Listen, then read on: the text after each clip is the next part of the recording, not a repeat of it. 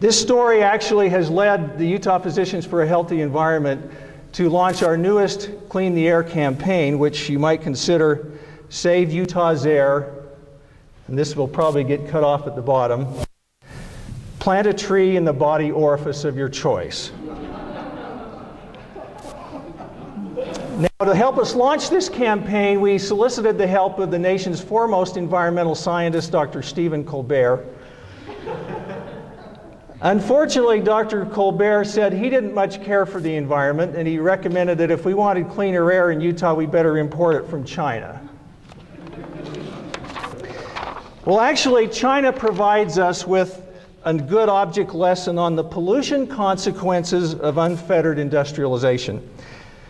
Some economists think that the cost of pollution in China is virtually the entirety of their GDP growth, i.e. 10%, and that between 500,000 and 1 million people in China die every year because of their air pollution. Now, the Chinese people have started to rebel against this trend. On an average day, there are about 300 events of civil disobedience or outright rioting triggered by rapidly growing outrage over pollution.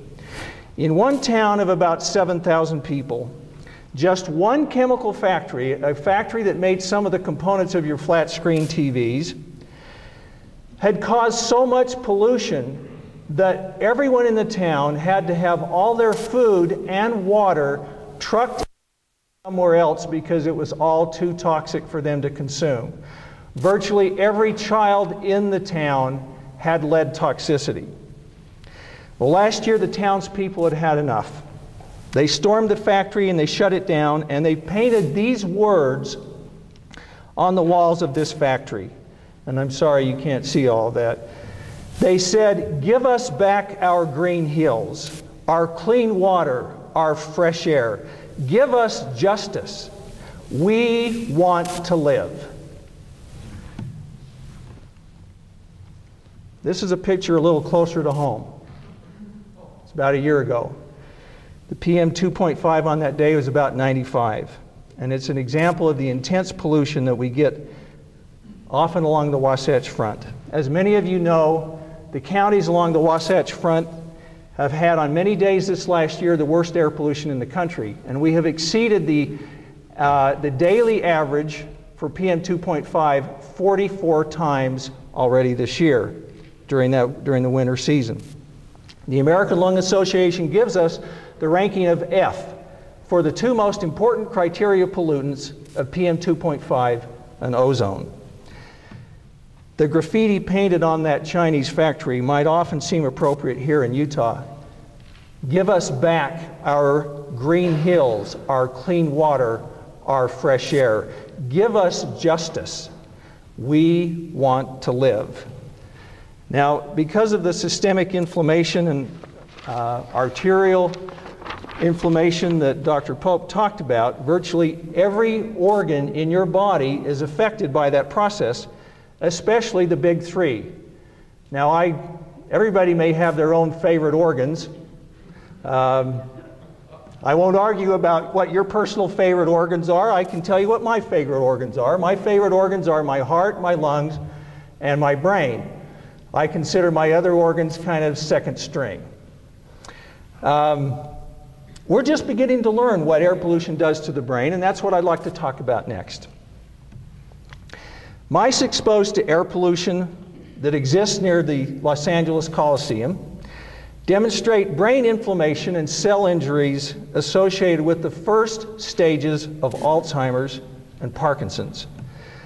Mouse embryos exposed in utero to low concentrations of diesel exhaust within 60 minutes started showing decreased spontaneous activity in the womb and increased levels of neurotransmitters, dopamine, and norepinephrine. In other words, they started demonstrating the stress response. Another group of mice exposed to air pollution were unable to distinguish between legitimate political commentary and a manipulative flim-flam artist.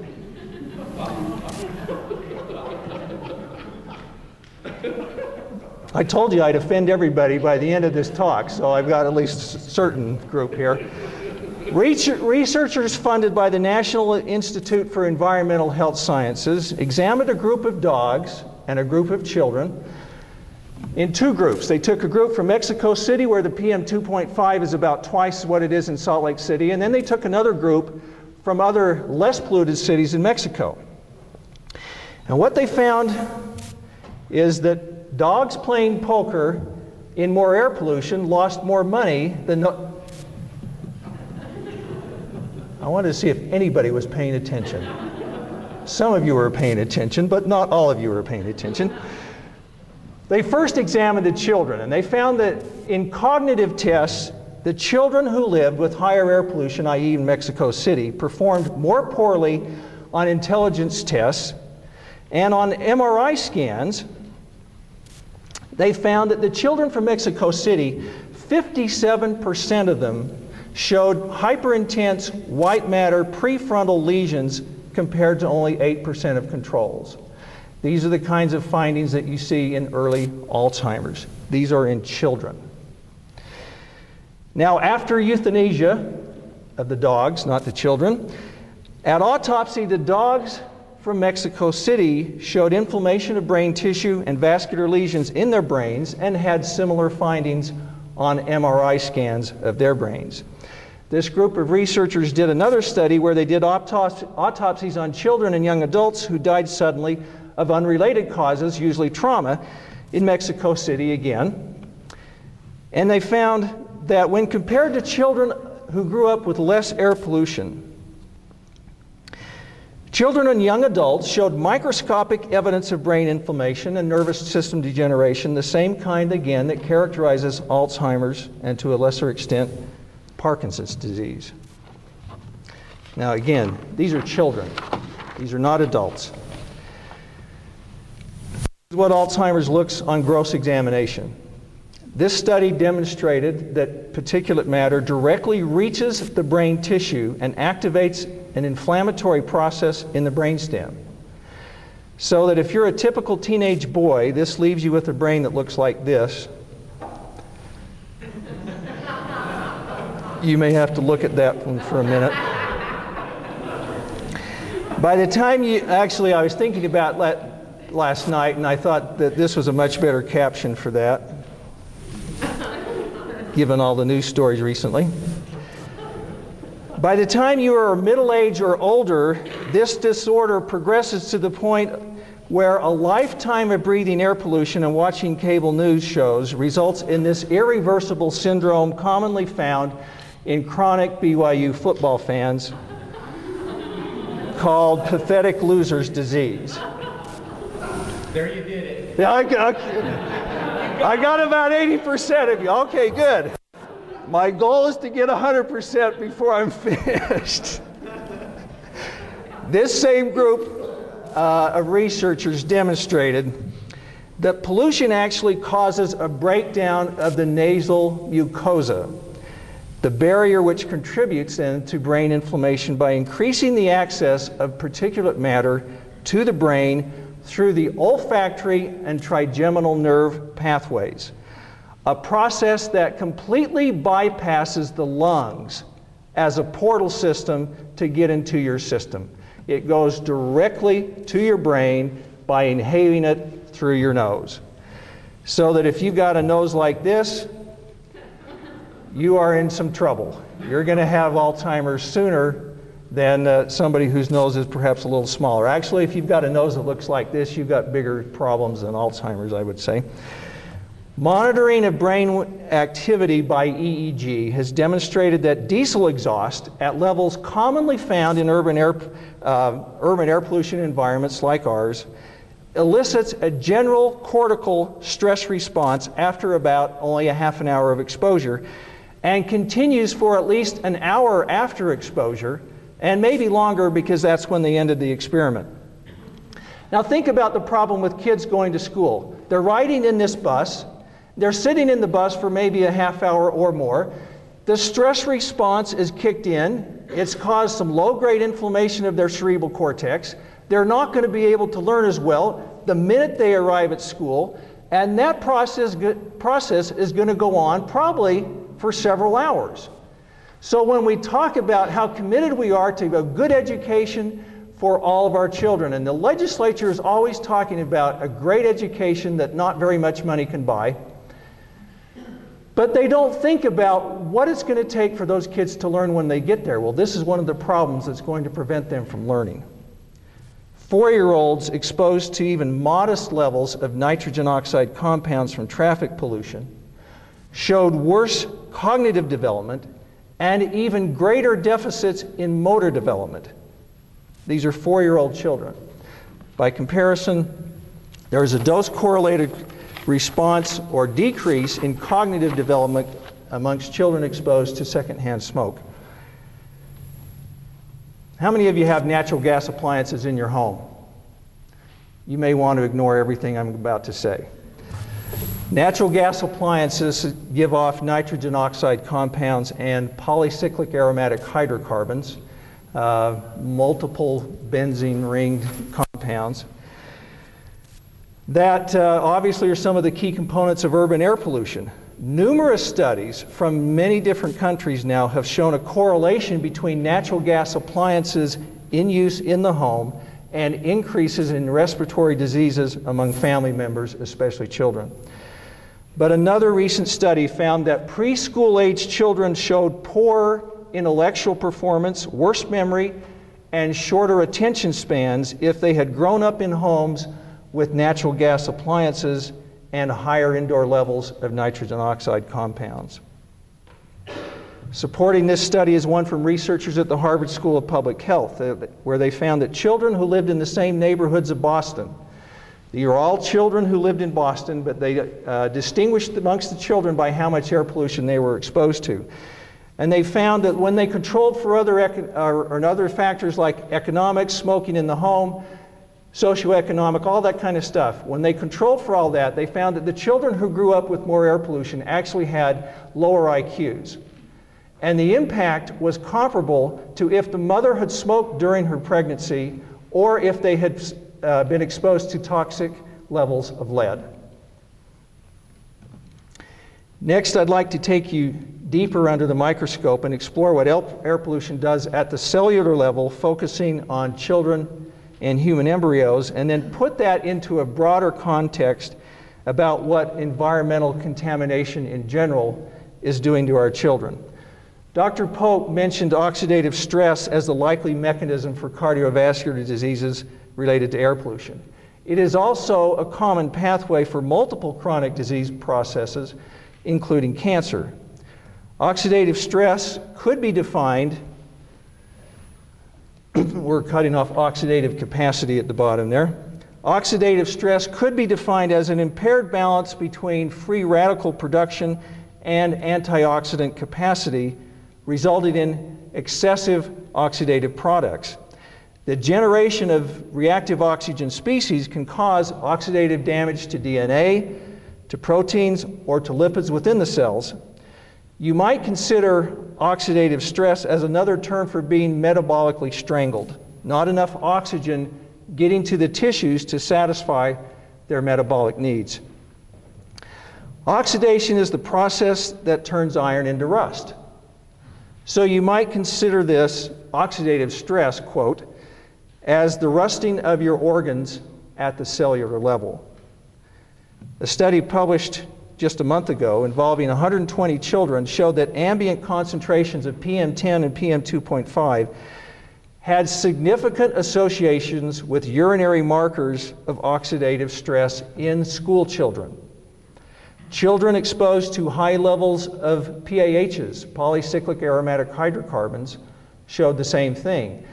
But if they were exposed to both, there was a synergistic effect in terms of the amount of urinary markers of oxidative stress in the children.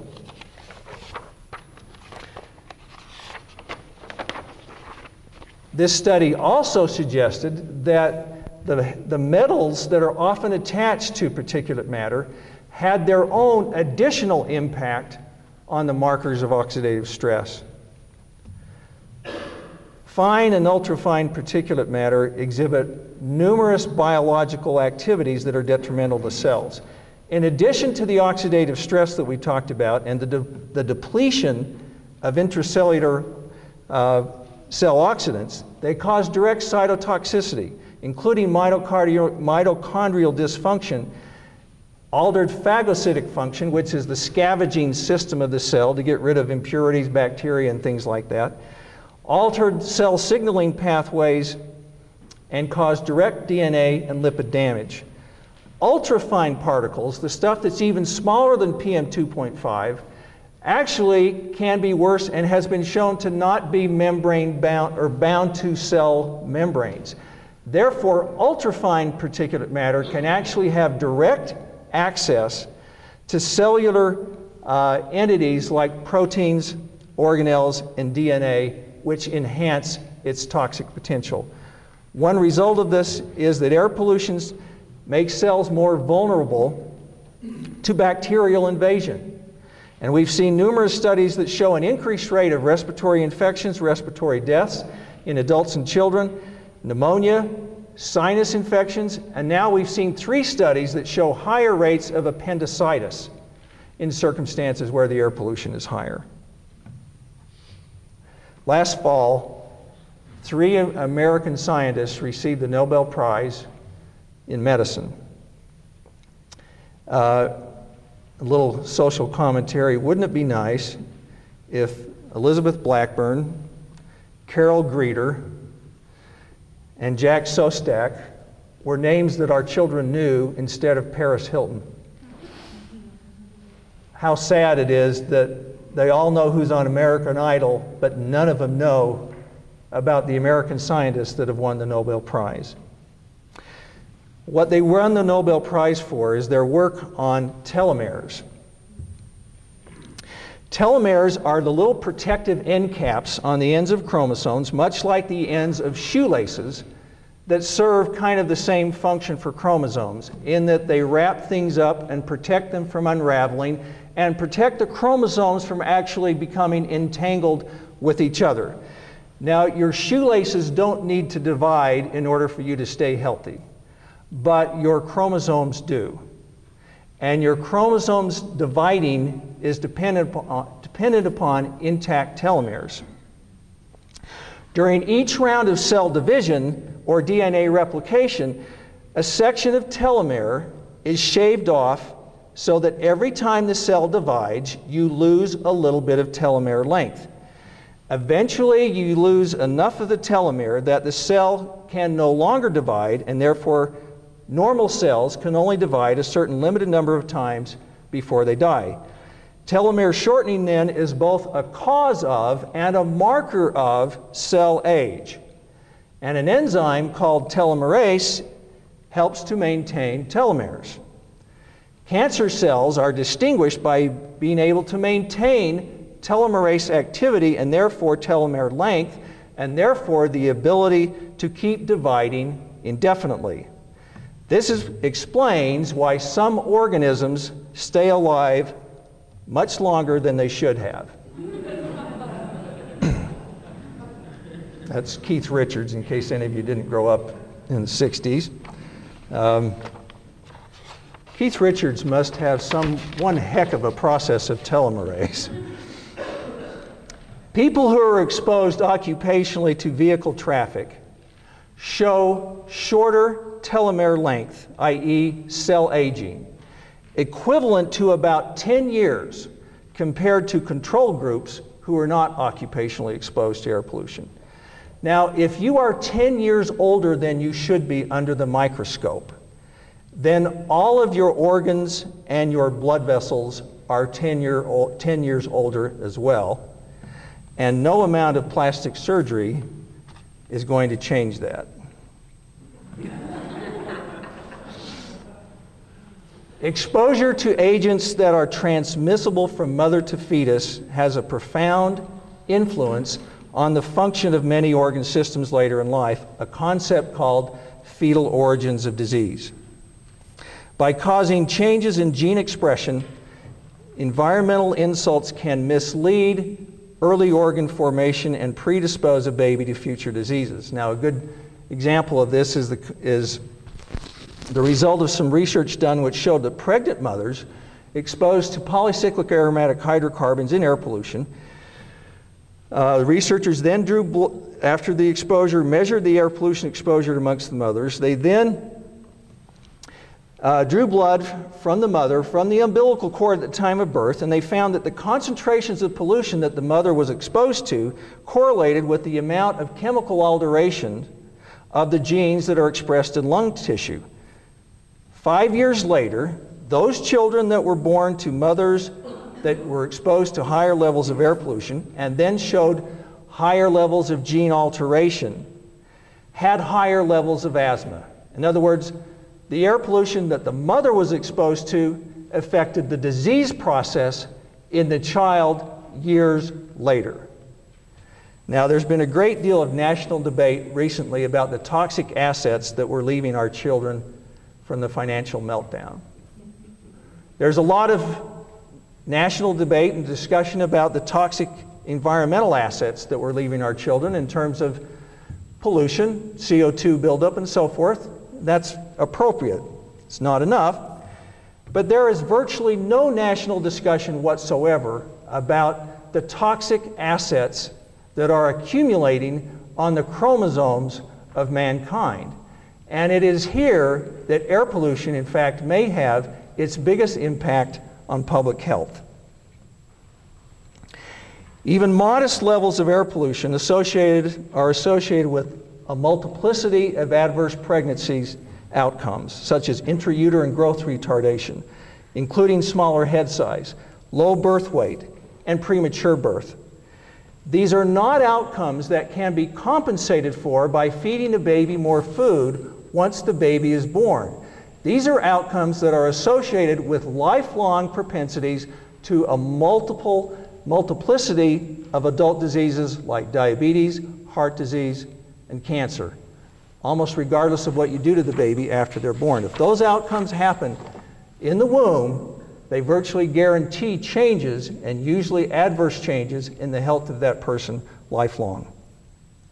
Another recent study has demonstrated that ambient levels of particulate matter and other pollutants generated by urban traffic pollution actually cause changes in the morphology of the placenta. Now, one of the reasons why I wanted you to see this is on the right is a micrograph of rats that were exposed to PM 2.5, on average 27.5 micrograms per cubic meter. That's not even a red alert day here. The rats that were exposed to filtered air, much less PM 2.5 exposure, 6.5. And what they found under the microscope is that the placentas were markedly different. The volume of maternal blood, or the interface between the mother and the fetus, was much different if the mice were exposed to even modest levels of elevated PM 2.5. They also found some interesting things, that on the fetal side, there were attempts anatomically to compensate for this, but they weren't enough. And the end result is that the overall size of the mouse fetus at birth was reduced. But under the microscope, this is what air pollution does to the placenta. Now, the other interesting thing is these morphologic changes were found not just if the mouse was exposed during the pregnancy to the air pollution, but even if it preceded pregnancy. The impact wasn't as great, but it was still there, even if it preceded pregnancy. Researchers from the Columbia School of Public Health have been engaged in a multi-year project since 1998 examining the impact of air pollution on fetal chromosomes. They found that non-smoking pregnant women who carried personal air pollution monitors, at the time of birth, blood was drawn and examined for basically aberrations of chromosomes. And they found that those babies born to mothers who breathed more air pollution from different parts of New York City had actually 50% more chromosomal damage than mothers who were able to breathe cleaner air. The lead author of this study, Dr. Frederic Pereira, said the embryo is many times more susceptible to DNA damage than an adult. These results raise serious concern. Cancer is a disease of accumulated genetic damage. Fetal susceptibility to DNA damage from air pollution has important implications for cancer risk and other developmental problems. The one clinical manifestation of this may be several studies that have shown higher incidence of childhood leukemia near sources of pollution such as freeways. Recent animal histologic data and epidemiologic data from Southern California suggests that air pollution increases the risk of brain cancer and possibly interferes with the function of tumor suppressor genes. Eventually, these DNA aberrations can actually be passed on to subsequent generations, such that the air pollution that your children breathe today can affect the lifelong health of your great-grandchildren. This same group of researchers published a study last July where they found that 5-year-old children whose mothers during the pregnancy had been exposed to air pollution, and they divided them into 2 groups. Those mothers that were exposed to 2.26 nanograms, that is a very tiny amount of polycyclic aromatic hydrocarbons, part of the air pollution mix that we're all exposed to. And this photograph is over Bountiful on a typical winter day. Those mothers who were exposed to that modest level of air pollution, 5 years later, those children had lower IQs of about 5 points. Now, I can guarantee you that on probably most days out of the year, the PAHs are higher than that along Bountiful, and I would bet that they might very well be in Utah County as well. Environmental factors, including chemical contaminants in air pollution, considered HAPs or hazardous air pollutants, are now known to be capable of altering gene expression, which is rapidly changing the environmental landscape and what we know about the effect of contamination on public health. If you take the level if you want to measure a pregnant woman's level of lead exposure in the previous week, you would measure it from her blood. But if you want to know what she was exposed to in terms of lead 10 years ago, you measure it from her bones, because lead mimics calcium and then gravitates to the bones. Researchers found that healthy mothers at the time of birth, if they measured the amount of lead in her bones and compare it with the amount of epigenetic changes in the white blood cells taken from her umbilical cord at birth, showed that the lead she was exposed to years ago, maybe even decades ago, correlated with the amount of epigenetic abnormalities at the time of her delivery. And what that means is the lead exposure of the mother maybe decades ago can have a profound influence on the intellectual capacity and other disease processes of her children. This is just one example of how a woman's short-term exposure to low-level toxicants can affect the health of multiple generations, and the relevant exposure can precede conception. When am I supposed to quit? Sometime soon. Soon? Like if you had enough? Or is anybody I haven't offended yet? What this means is we are what our grandparents inhaled. And the corollary to that is our grandchildren will be what we inhaled.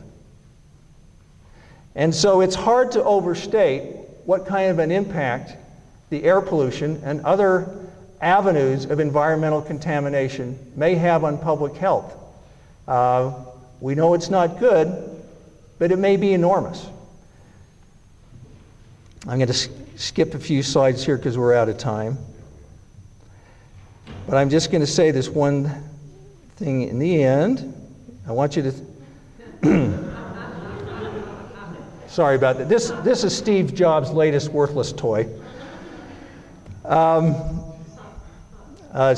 I got to tell you this. Okay, just to show you how important very tiny concentrations of chemicals can be. If you have a TV, you probably are under the impression that Cialis deficiency is the largest plague of mankind in the history of the universe. I tend to disagree with that, but I do believe most of what I hear on TV. Cialis is therapeutically effective at 30 parts per billion, one dose. Paxil, the most popular anti-anxiety drug, is effective at 30 parts per billion, and of course you have to take that if you run out of Cialis. Albuterol is the most popular inhaler, or respiratory inhaler, which you have to take if the Cialis actually worked. And it is effective at 2.1 parts per billion. The most common used drug for birth control is effective at 35 parts per trillion, which hopefully you took before you took the Cialis. Now remember, some people can have profound life-threatening complications at these very tiny concentrations. It doesn't take much environmental contamination to have a profound effect on a fetus, and we're just learning how profound that effect can be.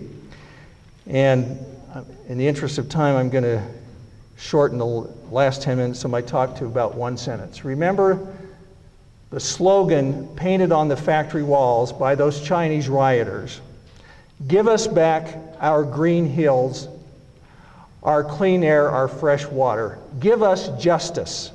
We want to live." What will our children say about us when they learn what pollution has done to their future? Thank you.